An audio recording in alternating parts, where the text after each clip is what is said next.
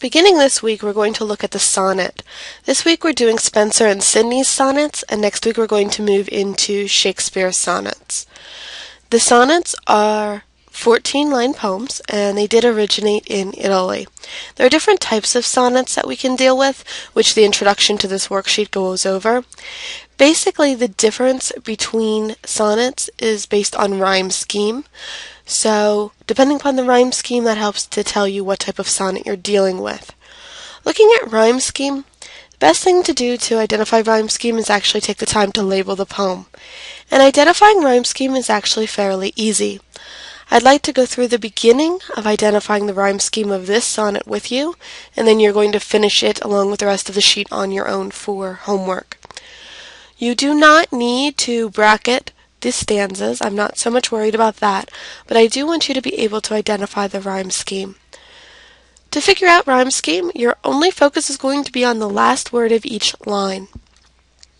So, we always begin with the letter A for rhyme scheme, and please, when you do this, choose to do this in a different text color. I would suggest red. And we're always going to start with the letter A. So the first line of any poem will be an A line. And then we move to the next line, the word way. We ask ourselves, does way rhyme with wide? No, they do not rhyme, so this gets the next letter, which would be B. Then we move to the next line, guide. Does guide rhyme with anything above it?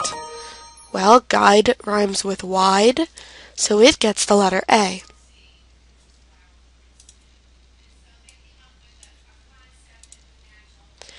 The next line is astray. Does that rhyme with anything above it? Well, it doesn't rhyme with wide. Does it rhyme with way?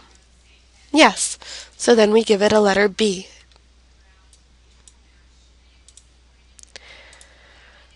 Let's look at the next line. Ray. Again, we're asking ourselves, does it rhyme with anything above it? Ray rhymes with way and astray, so it must get the same letter, which is the letter B. Moving on, overcast. Does overcast rhyme with anything above it?